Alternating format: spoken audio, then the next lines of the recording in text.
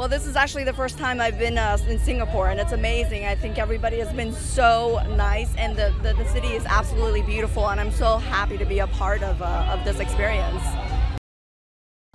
You know, I think it's because it's all our character moments. It's, you know, this will be the 19th movie that Marvel has made, and the last, you know, decade of characters that, you know, we've built for audiences to grow and invest in and love. So I think, you know, with Infinity War, we have all of them coming together, and it'll be the first time that you see all of these characters together in one film.